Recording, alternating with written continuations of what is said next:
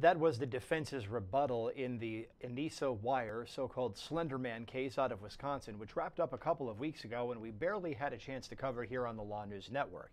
The defense arguing ultimately successfully that the defendant, Anissa Wire, should be committed to a mental health facility and not be held criminally responsible, in other words, serve her time in prison over the stabbing of a classmate who miraculously survived. Now, the jurors came back with a verdict form late in the evening in this case, and it turns out that it was confusing and ultimately didn't make any sense legally. So the judge sent them back to try to hammer things out and get the form filled out properly or in a way that made sense under the law. So let's listen to this conversation back and forth between the judge and the attorneys and the jury to try to figure out exactly where the case should go from there. We will be back to talk more about the Jessica Chambers case coming up here on the Law News Network in a few minutes. And thank you and good evening. We have the jury has reached a verdict. We've been told that they had the verdict at 7:47 p.m. As previously noted, we're asking have the alternates who have been here for the process to come into court. We'll now bring the jury in. All right, thank you. Please be seated. We have the jury in the courtroom. I'll ask juror 4161 if you're the presiding juror. Yes, sir. Okay, and has the jury reached a verdict? Yes, we have. All right, thank you. Then I'd ask you to deliver the verdict to our bailiff.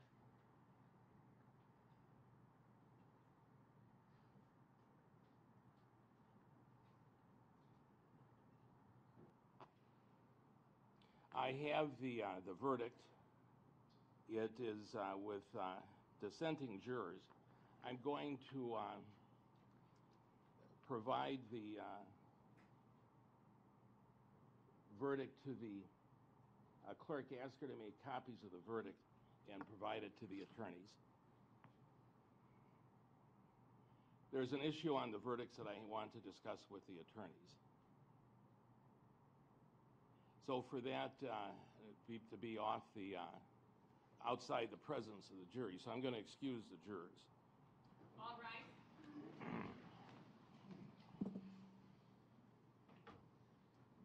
The jurors are returned to their jury room, respective jury rooms. All right, thank you. Please be seated. Without, at this point, reading the verdict, I wanted to review with the attorneys the issues of the dissenting jurors. There's two dissenting jurors on each of the two questions, which leaves a verdict of 10 out of 12. The dissenting jurors, however, are different for each of the questions. One juror is the same dissenting juror on each question. Then there are two other dissenting jurors, one in each question. Now, that is a potential inconsistent verdict.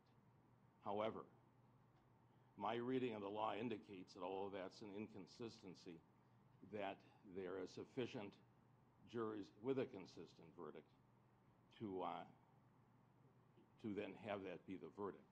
I want the parties to be aware of that potential challenge. That's my reading of it. If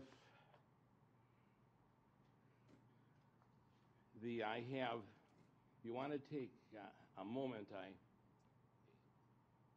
this is all on a 5/6 verdict with 10 out of 12. There's potential for this to happen, and it's been a litigated issue.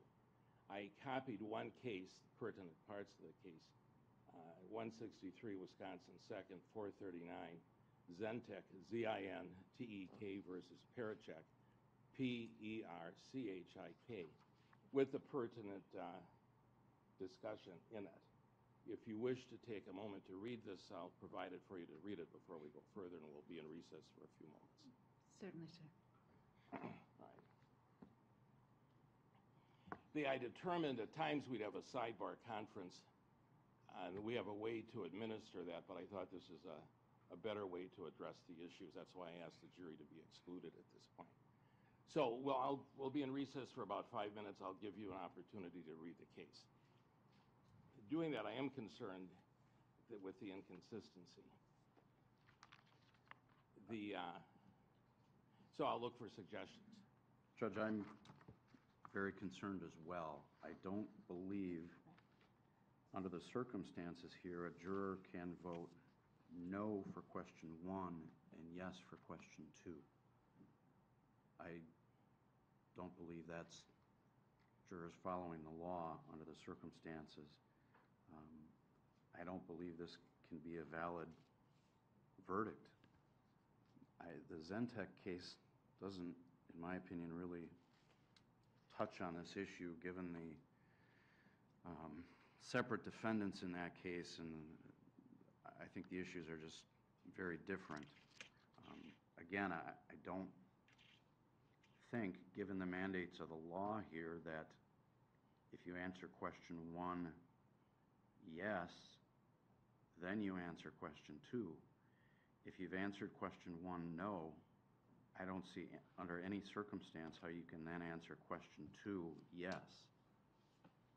That's completely inconsistent, and I don't believe that juror's vote should be counted as a yes to question 2, and that does not leave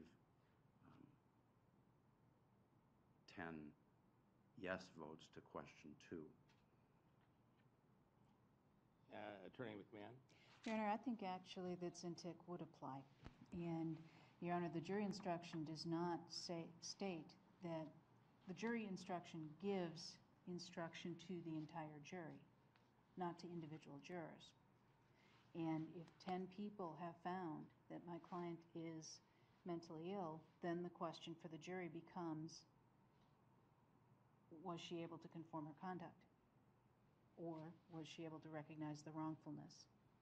I believe that the analysis of Zentech, that you need the requisite number of jurors for each question, is appropriate here.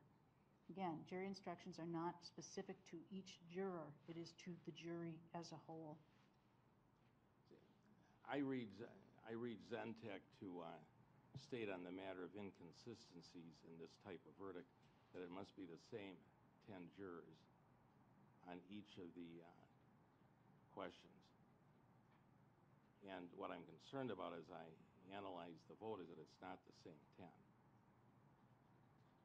And that to me is the inconsistency in the verdict. Zentech addresses that issue. There's another case cited in that, I think it's Montgomery, Easy versus Montgomery Ward, that goes into more detail about that issue. So that would make it would bring about the inconsistent verdict issue. There is when I reviewed our jury instructions, the part of the jury instruction that discusses the 5/6 verdict does not include the language contained in instruction 180, which I'll send down. This may be a situation where the court would be in a position to give 180 and 520.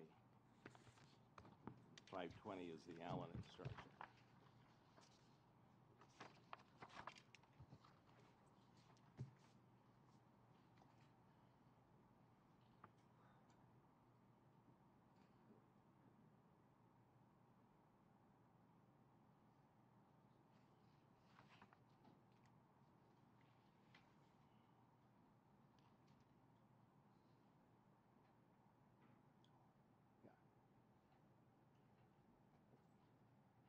Well, and again, Judge, for the record, my concern is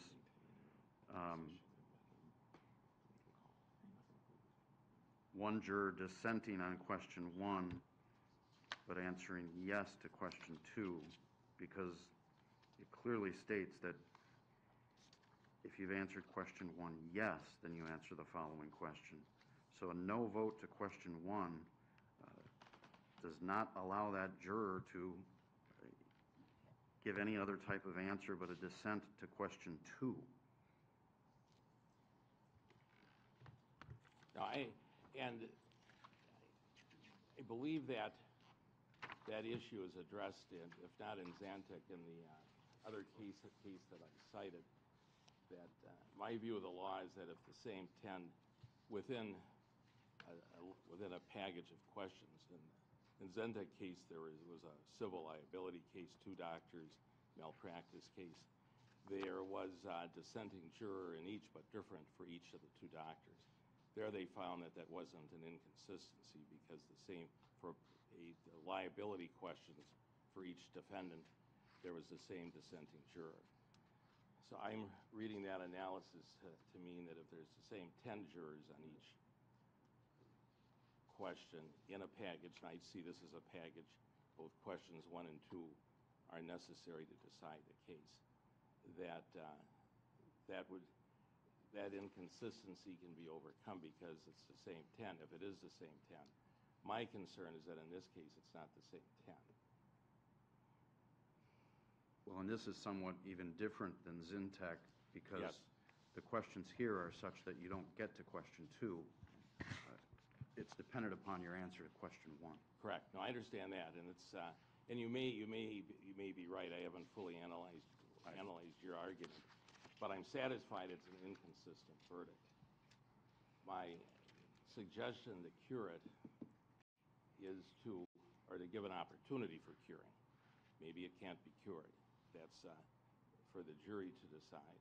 Is to provide them with the 180 instruction, which more clearly states the law on the 5-6 verdict, and to do a read the 520, which asks them to go back and continue to deliberate.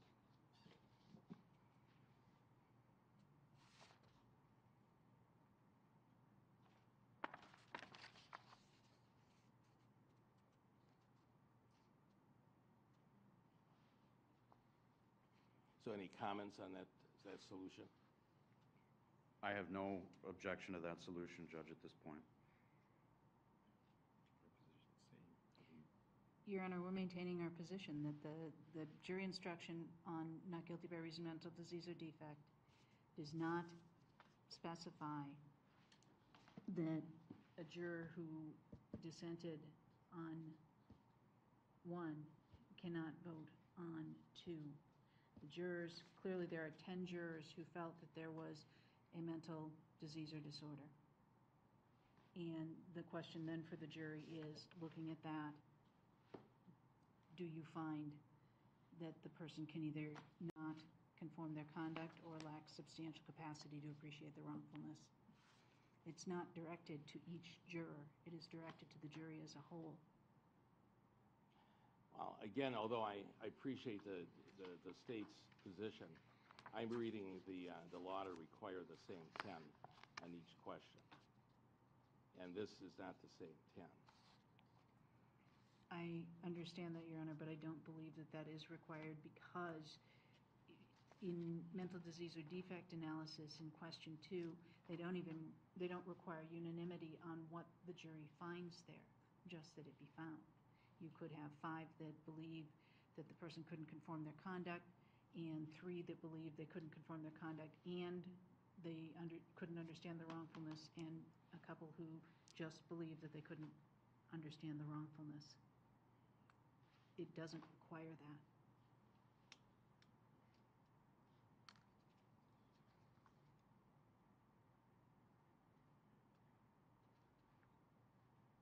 I'm going to take a minute to review Zantic.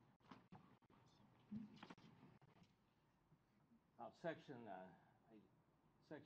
805.09 of the statute, sub 2, says a verdict agreed to by 5/6 of the jurors shall be the verdict of the jury. If more than one question must be answered to arrive at a verdict on the same claim, the same 5/6 of the jurors must agree on all questions. So the issue then, as presented by Attorney McMahon, is does question 1 and 2 constitute, as I called it, a package or a claim? I'm satisfied in reading the statute and looking at the nature of the questions in this case that you can't have a completed verdict unless a jury responds to both questions, questions 1 and 2, with the correct number. And we don't have that in this case. They have the opportunity to answer yes or no to both questions. And in order to have that yes or no be sustained, it has to be the same 10 on each question. So again, my proposal and my thought is that I will read 180 and instruct on 520, which is the Allen instruction, and they have the jury go back and continue based upon those additional items. So that'll be the order of the court, so ordered. With that being the case, we'll bring the jury in as well as the alternates so they hear the instruction. All right. All jurors are back in the jury room, or back in the courtroom. You may be seated. The alternates are back as well.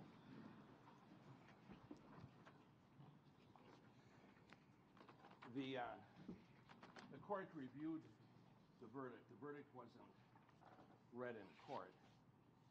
However, I did discuss the answers and the dissenting jurors with the attorneys and determined that I should re-instruct you on a portion of the verdict and have you go back and deliberate further based upon all of the instructions, including the new instructions that I'll give you at this time. So with that, then the alternate jurors are here so they can hear the instructions as well. And then we'll have copies for the 12 jurors who will be returned to the jury room. With that being said, I have the packet of instructions that you came in with along with the verdict form to be returned to you. Agreement by 10 or more jurors is sufficient to become your verdict. Jurors have a duty to consult with one another and to deliberate for the purpose of reaching agreement.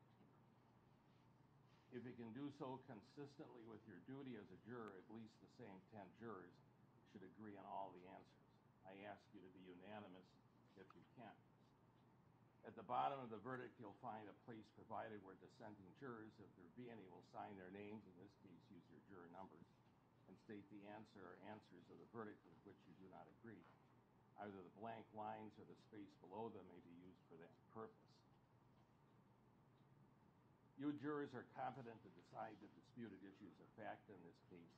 You jurors are as competent to decide the disputed issues of fact in this case as the next jury that may be called to determine such issues. You are not going to be made to agree, nor are you going to be kept out until you do agree. It is your duty to make an honest and sincere attempt to arrive at a verdict. Jurors should not be obstinate, they should be open-minded. They should listen to the arguments of others and talk matters over freely and fairly, and make an honest effort to come to a conclusion on all of the issues presented to them. You will please retire again to the jury room. With that, then, we'll give you these additional instructions, plus if you have before, return the jury to the jury room for further deliberations, consistent with the instructions I've read to you. So, jury's excused. All right. Now, at that point, the jury in the Anissa Wire case was sent back to deliberate a little bit more, and we're joined by our next guest here. Stephen Mulroy is with the University of Memphis School of Law, former federal prosecutor, also works as a criminal defense attorney. Stephen, good to have you back here on LawNewz. Thanks for having me back. So we're going to talk about a couple of cases here. The Anissa Wire case out of Wisconsin, the Slender Man case, a lot of people know it as an interesting case because it procedurally is just a question as to whether or not the defendant is going to wind up in some kind of psychiatric care or in some kind of incarceration. Now, right. When you have young people who are doing things to satisfy the assumed urges of some kind of fictitious character, is it sort of a no-brain decision to say, you know, look, the person might be better served in psychiatric care than getting thrown to the wolves in a full-blown prison? That sounds right to me, Aaron. If the jury does, as a factual matter, buy that she really did believe that there was a Slender Man and that it was necessary to obey Slender Man in order to save lives, or whatever it is that she's saying. I mean, once you make that leap, then the idea that she needs psychiatric care is a pretty easy leap to make.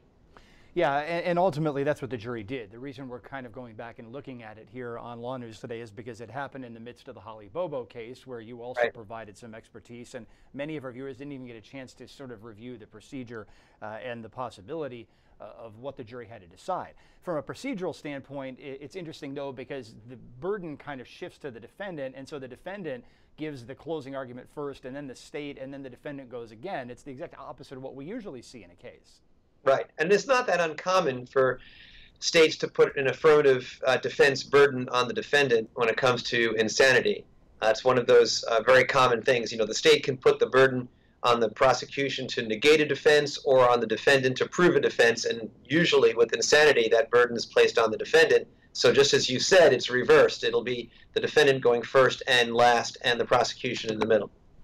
Yeah, so ultimately the jury decided that the psychiatric care would be better for this particular individual, but you know, I mean, gosh, it's the sort of thing that most people would look and say, A, there is no Slender Man, and B, Slender Man's not going to come and murder my family if I don't go stab someone 19 times.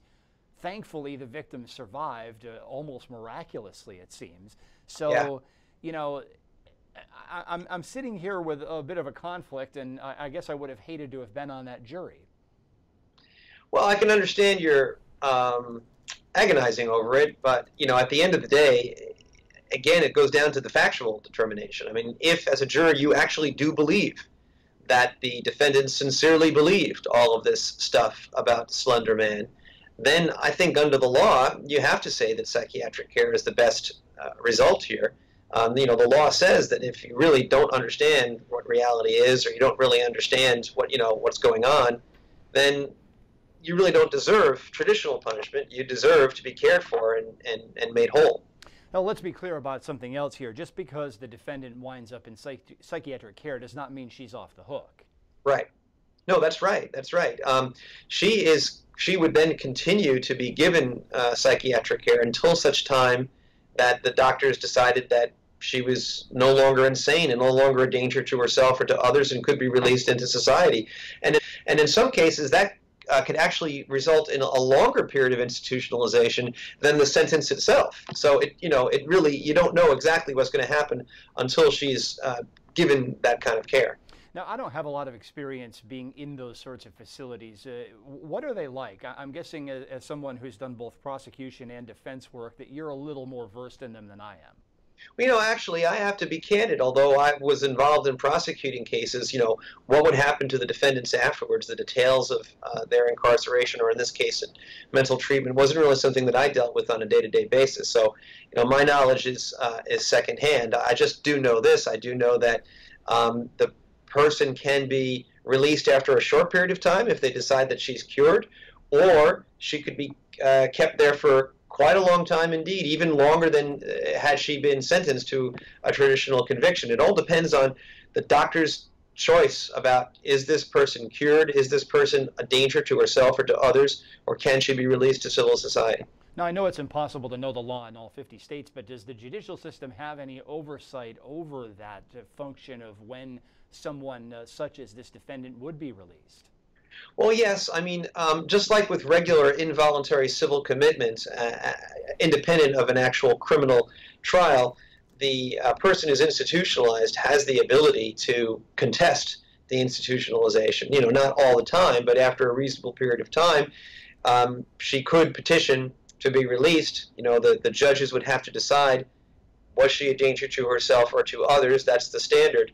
But I believe in those kinds of cases, the judges will tend to be deferential to competent medical opinion.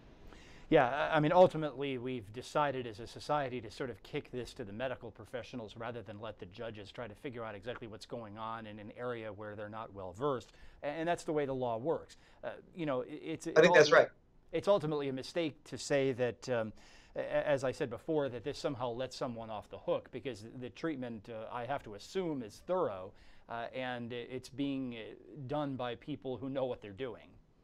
Well, I think that's right. I mean, I think you put the nail on the head earlier, Aaron, when you said that we've made a decision as a society to trust the medical profession on these things, both as to the initial determination, the diagnosis, and then later on deciding when she has been cured or when she's not been cured. I know that staying in those facilities is no picnic. It's probably less of a grueling experience than traditional incarceration. But again, our policy is that if the person really was insane, then she doesn't really deserve the kind of grueling experience that we would have for a traditional conviction. Now, ultimately, this case where we just ended our last clip was one where the jury inaccurately filled out the form. So the judge had to talk to him and say, hey, look, what you did doesn't make any sense under the law. And I remember getting a look at it, and they basically said, well, I don't remember the exact terms of what they did, but it was something that just legally made absolutely no sense. So the judge had to send them back to deliberate again. Don't see it all the time, but it's also not that common for folks who aren't used to sitting around as you and I do and study statutes all the time. Right, right. Well, and that's the problem is, you have laymen who are given sometimes complicated jury instructions, and then they do their best to deal with them. And then when you have these multi-part jury interrogatory forms where, if the answer to question 1 is yes, then you move on to question 3. If no, then you skip to question 4. I mean, it can be confusing. I myself, when I was a clerk for a federal judge, had a case or two where we had one of those jury interrogatory forms, and the jurors filled it out the wrong way or an inconsistent way.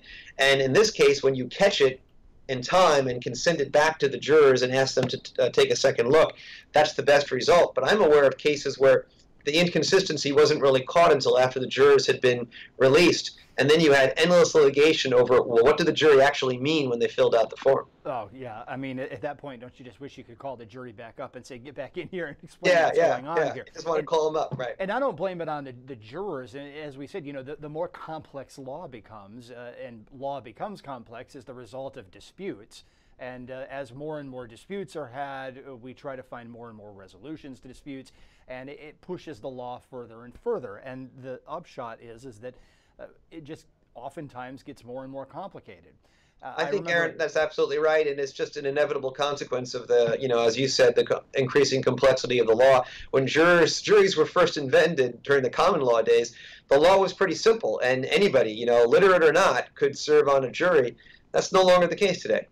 Well, I put a lot of faith into the jury system, and a lot of the cases that we cover here at LawNewz, I look at the verdicts and say, that makes sense, or it fits with a bit of a prediction that I've made sitting here watching, and it happens time and time again. So I don't think that their thinking is off. It's just sometimes it's the way the forms are worded, and sometimes it's the way the jury gets the information from the court. Long before I went to law school, I sat on a civil jury, and all of the instructions were read to us, and by the time we got back there, we just had this one-page form to fill out. And we all sort of looked at one another and said, okay, well, what do we do with all this information we just had? When I study a statute, I need to have it in front of me. Absolutely. I'm not at all surprised to hear that. It has long been the case, and even nowadays, sometimes in some courts, they don't let you take the written jury instructions back into the jury room with you. So you're supposed to be listening to 19, 20 pages of instructions and then remember it all when you go back into the jury room. It's not realistic. And even when you do have the written instructions sent back into the jury room, judges are reluctant to rewrite the boilerplate that they get from the appellate court decisions into more understandable plain English for fear that somehow they will miss something and then that will become the grounds for an appeal. So a lot of times the jury instructions just cut and paste from the appellate court opinions, which of course is couched in legalese. So even the written jury instructions sometimes can be somewhat impenetrable to a lay juror. It's a real issue. I'm remembering a supervisor at a legal residency that I did while in law school saying that the modern trend, at least in the state where I was to cut all of the Latin and all of the legalese, as we call it, out of the writing, boil this down, because then if an appeals court latches on it, hopefully they'll use that language and not confuse the heck out of every one of us, including us who are doing the writing. Right, absolutely. And I think the trend is positive in that direction. You see these model jury instructions or pattern jury instructions. Every court, every jurisdiction has them. And in recent years, they have become boiled down and a little bit more plain English in style. Yeah, I want to switch gears now, Stephen, and talk about the Quentin Tellis case, which is hopefully coming up tomorrow here on LawNewz, and we're waiting to see exactly what's going to happen with jury selection, because we have a case that's happening in a small area in a relatively rural state, Mississippi, where a young woman was brutally burned. 98% of her body was burned. She was airlifted to a hospital. She passed the next day, just an excruciatingly horrible situation. And it happened in an area near, as I understand it, her mother's house, where people know her family, and they're bringing a jury in from 200 miles away. So right now, the judge that's going to hear the case is 200 miles away trying to figure out who they want to load up on the bus to bring 200 miles back to the location where this trial is going to be had. They've got 100 people sitting there in court today, and as of about an hour ago, they had basically sent 40 of them home, and the problem wasn't that those 40 people knew a lot about the case, although it has been publicized worldwide. The problem was that they can't deal with the sequestration period. This is going to be another case where there's probably going to be late testimony. There are going to be a group of people, 12, 15, 16, depending on the number of alternates, living out of a hotel for a couple of weeks, hearing testimony on Saturdays, as we understand it, and 200 miles away from home. That's a big burden for jurors to carry. It is a big burden for jurors to carry. I don't envy them their task, nor do I envy the trial judge the task of dealing with the logistics of all this, of having to select people who live far away and busing them to the location and putting them up and managing them. It can be very complicated and burdensome for everybody involved. I guess, you know, the one silver lining is if you do take people from outside of that town, then hopefully they will be unbiased and not tainted by, you know, any emotions or coverage, press coverage that occurred in the city itself. You know, it raises questions about what the proper cure is. I know that a lot of people in the legal profession complain about having to jump through all these extra hoops to put a trial on, but it's somebody who wears both a legal and a journalistic hat. I have to then turn around and say, well, you know, the First Amendment says we can cover our court processes, and we, the people, have an interest in understanding how these processes roll out. So in this case, it seems to me that the prosecution has played the case pretty close to the vest. There's not a lot out there about it.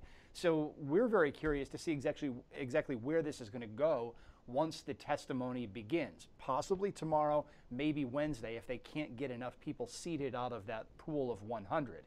So, you know, I can't, now I haven't been there locally. I don't know how much the prosecutor has said out of court. I am under the impression, though, based on what I have read, that the state has played the case pretty close to the vest and really hasn't done too much poisoning of the jury pool, at least through that vehicle.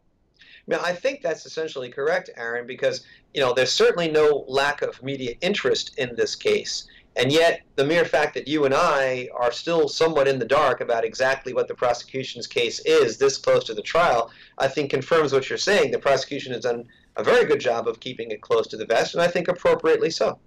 Yeah, I agree. And I've been harping on that topic for more than a decade, so I'm sure I will continue to as things go forward. But we can guess at least a little bit about where they're going to go. The state's witness list, or request for subpoenas as it's titled, has a number of people on it. We anticipate that these are the people who will be testifying, and the subpoenas were set for tomorrow at 8 a.m. local time for the courthouse in Batesville, Mississippi, where this will be tried. And it's a relatively lengthy list. I have seen longer lists, I have seen shorter ones, but most of the people on the list are first responders, the local fire department. Again, remember, this victim was burned very, very, very severely. We've got a lot of first responders. Looks like every first responder who dealt with this is on the witness list, and that's the bulk of who's on it. We have a number of medical professionals. We have at least 4 of them right off the bat that I see. We've got the medical examiner's office, of course, some people from the local sheriff's department, and a few other members of the bureaus of investigation, both federally and in the state of Mississippi. Couple of cell phone people, and beyond that, we don't have much. Couple of lab analysts, couple of cell phone people, a lot of first responders. That more or less tells us where the case is going to go. They've got a lot of people who responded to the scene, a couple of cell phone people to try to link the defendant up with the victim, and I'm assuming that the lab analysts are people who tested for the accelerants in what was left of the wreckage of this poor victim's car and then ultimately her body. It doesn't look like the state has much else beyond that. Well, unless the lab technicians have some DNA evidence that we haven't heard about, then I think you're correct in that the first responders and the sheriff's deputies and the medical people are going to be able to testify to the how this happened, and it sounds like it truly is an excruciating ordeal, obviously, very shocking.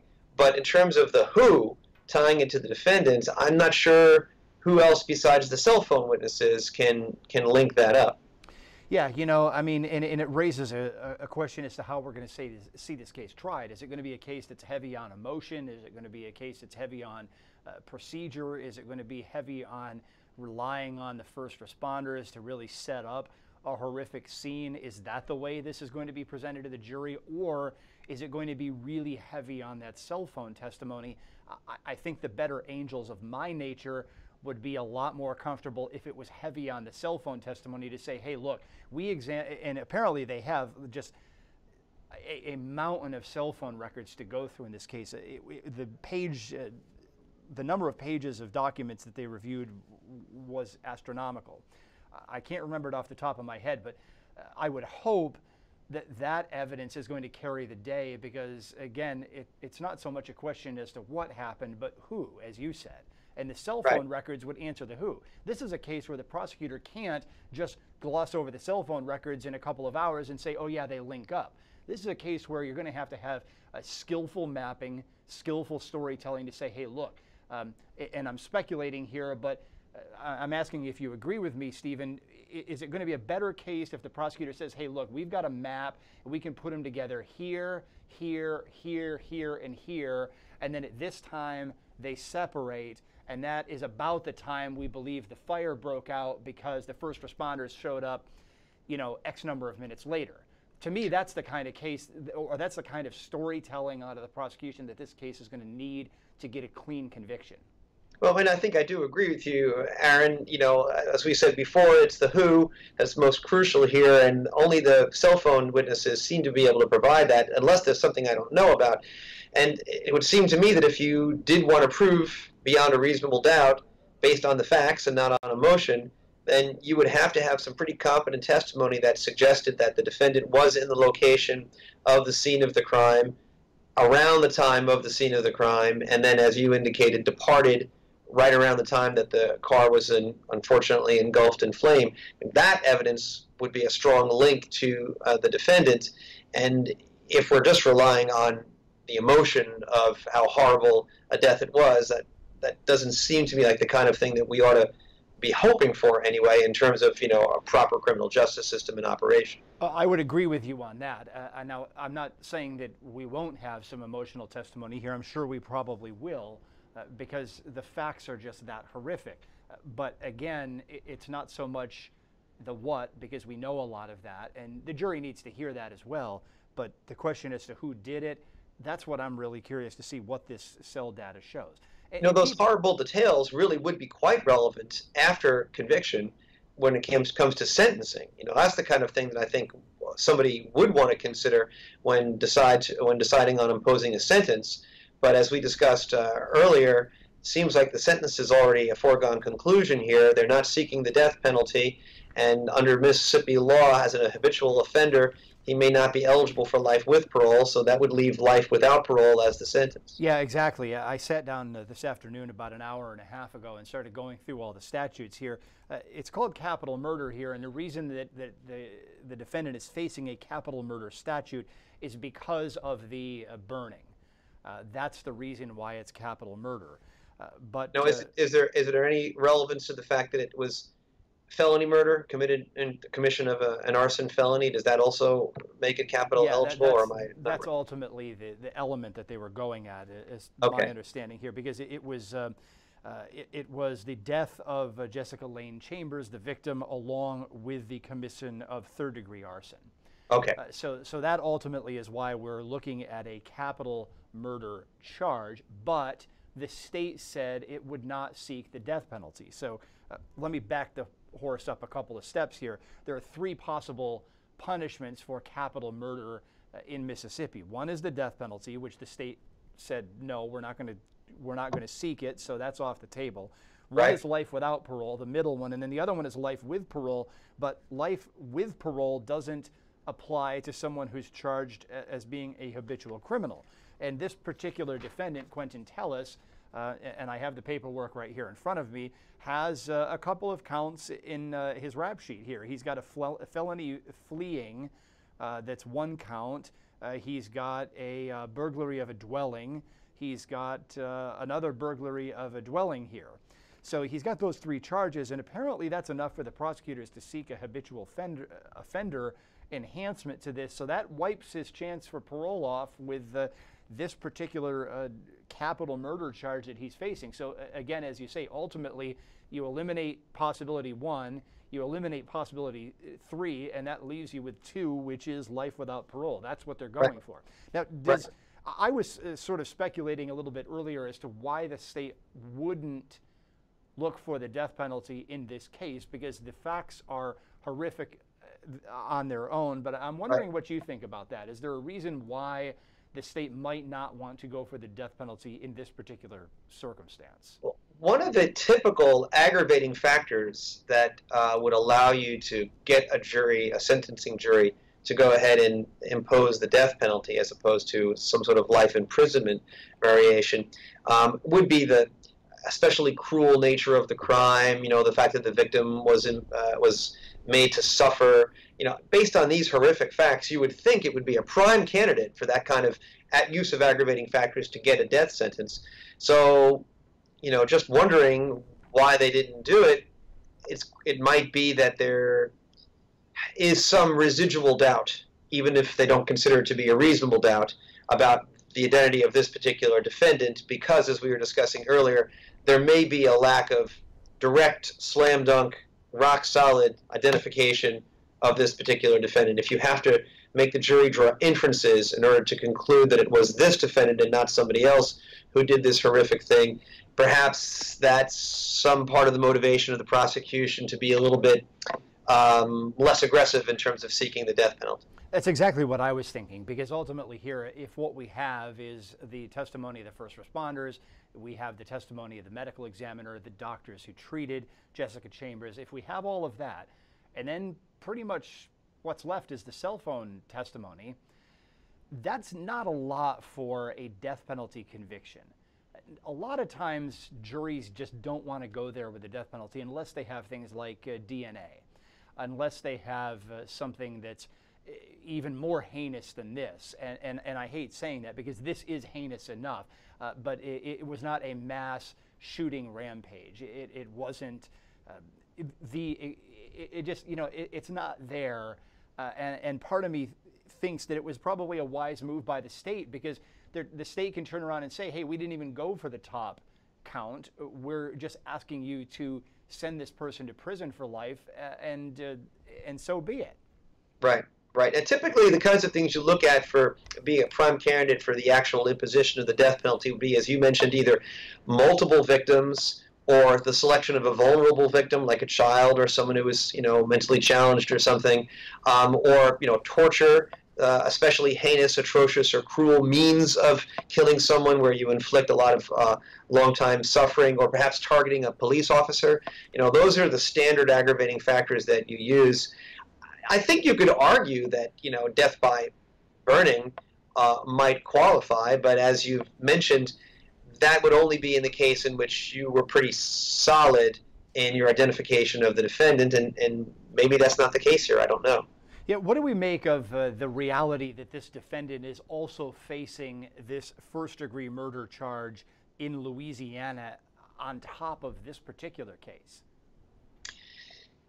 It may be another factor that the prosecution, thought of in not seeking the death penalty. Death penalty prosecutions do become more expensive. There's an extra layer of review typically that the appellate courts will give, and habeas corpus review as well.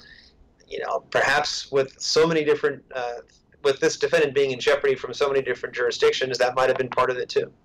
Yeah, part of me wonders exactly who's going to get the final look at this particular defendant, because he's facing this second charge in Louisiana, and I have not gone all the way down the rabbit hole in figuring out exactly the way Louisiana is going to be dealing with it. So, it may be that, and I'm trying to line the dates up here as I speak, but that's the next thing I'm trying to do here. We've got a 2014 charge in Mississippi, and we've got, let's see, a 2015 charge in Louisiana. So it sounds like the Mississippi case that's coming up here is going to be the first, at least in the order of timeline, exactly the first death that he's alleged to have been involved with by about a year. Mm-hmm. Yeah. So it seems like there's going to be an awful lot of jeopardy for this particular defendant, even not only this case, but the Louisiana case as well. And the defendant does have, as you mentioned, a prior criminal history. Now, there's been a couple of theories that have been debunked here, one of which is this theory that the defendant had lighter, or excuse me, not the defendant, that the victim, Jessica Chambers, had lighter fluid in her nose or her throat. That's been widely publicized, but it has, as my understanding, been debunked that that's not what happened. It was just gasoline that she apparently was doused with and set on fire. Do you think that the state or the defense is going to have to kind of get into some of these debunked theories just in case somebody on the jury has heard about them? Boy, what a good question.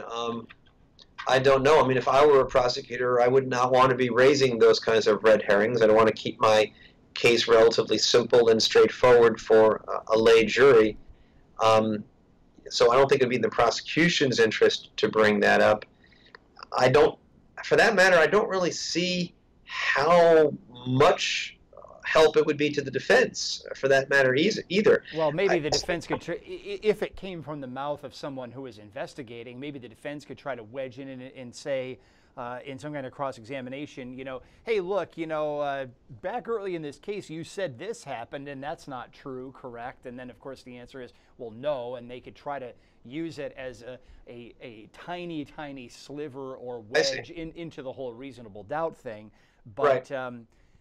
I don't know. I mean, right, anything which would erode even the slightest bit the credibility of the prosecution witnesses, of course, is going to be of some help to the defense. So I guess I can see your point there. I don't know, for some reason I'm skeptical that it will do that much good if that's the best the defense has. But well, yeah, you're right. That's why I said the tiniest sliver of reasonable doubt. I certainly don't think that makes it all the way up and down. Now, let's talk about this case from a defense perspective. Where does the defense go? Well, I mean, all you have to do is to get one juror to be convinced that there is reasonable doubt. Not that the defendant didn't do it, or not to identify who actually did do it, but just to get one juror to be convinced that there is reasonable doubt. And if this cell phone testimony can be impeached, if the defendant can bring up the fact that the technology is not lock solid, that you don't always know for sure what these cell phone records indicate, it's not 100% kind of thing, and that maybe the defendant wasn't at the location at the relevant time, if that's all the prosecution has to link the crime to this particular defendant, then, seems to me that the defense strategy of trying to pick away at the credibility of the cell phone evidence is the way to go. It would seem that that's going to be, I agree, where things will probably go. And, keep in mind where this happened. This happened in a rural part of Mississippi. Now, if I walk out the door here at LawNewz with my phone, I'm probably right now on a network with anywhere between 2,000 and how many other people, because I'm in Midtown Manhattan. But, when I'm in the rural Northeast or when I'm in rural Mississippi, I have been to rural Mississippi, I might be on a tower with maybe 5 or 10 other phones tops. Well, that kind of limits down the possible number of suspects unless the defense is going to argue that somebody did it who didn't even have a phone.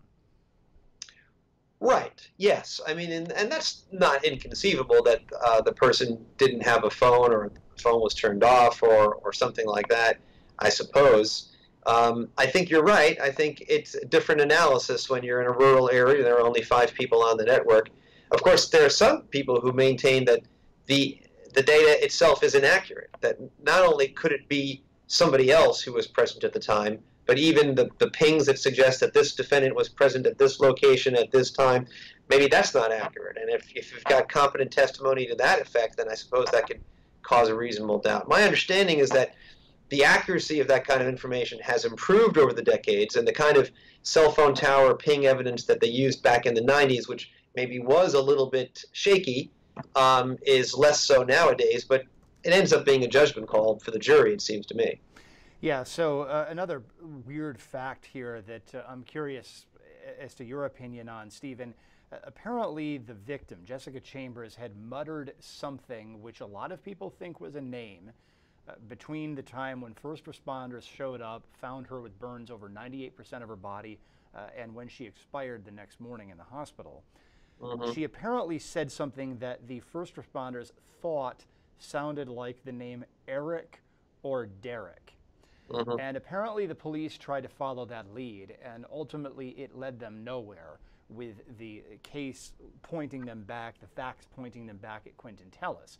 Now, how does either side deal with that particular piece of information? Well, I think the defense obviously wants to take that and run with it. You know, one of the best ways for a defense lawyer to create reasonable doubt is to suggest that there's evidence pointing in the direction of some other perpetrator other than the defendant. And so if, you know, these first responders are going to be put on the stand by the prosecution, you can bet that the defense counsel under cross-examination will be eliciting this testimony. And that furthermore, that law enforcement took it seriously enough to actually pursue these leads. And the fact that they couldn't find anybody, they'll suggest that the real killer is still out there. And, you know, even if that's only speculative, it might be enough for reasonable doubt on the part of one juror. On the other hand, the prosecution is going to have to put that to rest. And, you know, I think, you know, there is some reason to suggest that as badly burned as the victim was, I'm sure there'll be some competent medical testimony to suggest that, you know, the defendant, the victim may not have actually had her wits about her. She may not have been able to accurately identify or articulate the kind of sounds that you need to correctly identify the assailant, in which case you just take all that evidence and put it to the side, which is, I think, what the prosecution will probably argue. Yeah, now, I mean, it seems plausible to me that someone who faced the excruciating burns that this particular victim did would have trouble naming someone in the state that she was in. And maybe the first responder misheard something. Maybe the victim was just unable to pronounce it. If I were on the jury, I would just sort of wipe away those words, but that's just me. It may be that once this testimony gets fleshed out a little bit more, assuming that it is, that it could go in a different direction. So I'm curious to see exactly how the state and the defense will both deal with that particular fact, but I suspect it's probably going to have to come up. As you said, the defense is sure to bring it up if the state doesn't bring it up initially. And if I were the prosecutor, assuming that Mississippi is a state that allows either side to impeach a witness, I would, or regardless, I would bring it up first and say, hey, look, we investigated everything. We hit all the dead ends. We covered every single base. We did not go charging off after this one defendant. We looked everywhere we could, and yet all the signs point to Quentin Tellis. I would want to argue that as a prosecutor. Oh, no, I think you're exactly right. I mean, any prosecutor with her assault is going to bring up potentially damaging evidence in direct to take the sting away from it so that it doesn't appear to the jury that they were hiding anything and there's some huge damaging revelation on cross-examination. And specifically, with respect to this particular type of potentially damaging information, I think you're right. The proper argument for the prosecutor is to say, well, of course we followed up that lead. We follow up every lead. That's what we do. We're thorough investigators. But those leads ultimately led nowhere, which is why it's legitimate for the jury to discount them, put them to the side, and focus on the evidence that does point to this defendant. Exactly. That's the way that I would handle it. Now, one more question for you. This issue of the defendant being charged as a habitual offender, it's on the grand jury indictment along with the capital murder charge. And we were back and forth a little bit before we went on the air as to how that's going to be dealt with. If that's information that gets presented to the jury in this case, does it make it a lot easier for the prosecution to win, because then the jury gets to hear all of the defendant's previous criminal record, basically? You know, Right. we've got that general rule of character evidence, and we're supposed to try people for each crime separately because it prevents the old game of just rounding up the usual suspects. Oh yeah, this person did burglary, another burglary, and a felony fleeing, and he's a bad guy, and it probably makes him more likely to have been involved in this murder, because logically, in a pure logic standpoint, the chain just doesn't go there. Right. You know, we don't want to just round up the usual suspects, because then we wind up catching the wrong people. But if the jury has to reach the fact that this guy's a habitual offender, is it more likely to get a conviction on the top capital murder charge? Right. Oh, that's an excellent point, Aaron. I hadn't really thought of that. As you mentioned, that the law generally says that you don't want to use so-called propensity evidence. The defendant did a bad thing in the past, therefore he probably did this bad thing. You don't really want the jury to be engaging in that kind of analysis, so you typically do exclude that kind of evidence. There are exceptions to that rule, as you know. If you can think about the prior conviction relating to some specific method or motive that's relatively unique and an identifying piece of information or detail, sometimes you can get it in that way. And then obviously if the defendant were to take the stand, very often you can use prior convictions to impeach the defendant and attack the defendant's credibility as a witness. Assuming that none of that applies in this case because the defendant's not taking the stand, then yeah, you're right. To the extent that this habitual offender status becomes something that the jury has to find, well, then that, I guess, is to the prosecution's advantage, because they'll be able to introduce evidence of the prior conviction. I was thinking earlier that it might be to the prosecution's advantage that the jury doesn't have to find that it's just the kind of thing that you could just enter the documents into the record and get the judge to just rule it, so it will be one less thing you'd have to prove to the jury. But after having thought about it now, you might be right. It might be to the prosecution's advantage to be able to get that evidence in. Now, you remembered the Supreme Court case off the tip of your tongue, which I apparently have read and forgotten. Forgive me. Yeah, Apprendi? You know, about whether or not this habitual offender information needs to be a question for the jury to find, or whether it just happens due to the turning of the gears of law behind the scenes. Right, right. You And know, the Supreme Court case in question is Apprendi v. New Jersey. Coincidentally, I happen to have been in the Supreme Court the day that it was argued. I was able to listen to the oral arguments. And what the court ruled in that case, and then there's a series of successor cases following Apprendi that basically are consistent with that, is that any finding of fact about the crime that would increase the overall severity of the sentence must be found by a jury and cannot be found by the judge. However, in that case, Apprendi and subsequent cases, the Supreme Court carved out an exception for prior criminal history. The defendant's prior record does not need to be found constitutionally by the jury. You could just enter the records and then have the judge find that as a matter of fact. Now, it could be that Mississippi follows that rule, or it could be that Mississippi by statute has decided to give the defendants a little extra protection and says that even prior criminal history should be found by the jury. I don't happen to know what Mississippi does. well, it ultimately forces into focus the question that I started off this part of the discussion with, is it more prejudicial to the defendant to throw all of his prior bad acts in? You know, and then that raises another question. We can just keep pondering this forever, I guess, here. This sounds like a good hypothetical for your next law school exam. But, you know, so if the jury has to find it and all of the bad acts, you know, the two other burglaries and the fleeing the scene get thrown in front of the jury under this habitual offender thing, assuming the jury has to find it, does then that make it easier for the defendant to make the decision to testify because the information is already out there? He won't get hit with it well, he probably would get hit with it on cross-examination, but it wouldn't be the first time it would come in. Yeah, I think that's a good point, Aaron. I mean, in terms of the defendant's strategy, if this habitual offender information is something that needs to be determined by the jury, as defense counsel, first, I would probably offer to stipulate to it so that we would just sort of get it into the record and not be able to have to actually have the jury listen to testimony about it. So just sort of get it in, since it's going to come in anyway. And as you pointed out, if that impeaching evidence comes in, and that's it for potential impeaching evidence, if there's no other red skeleton in the closet, if you will, of the defendant, well then why not go ahead and let the defendant take the stand, because the impeaching material is already going to be before the jury anyway.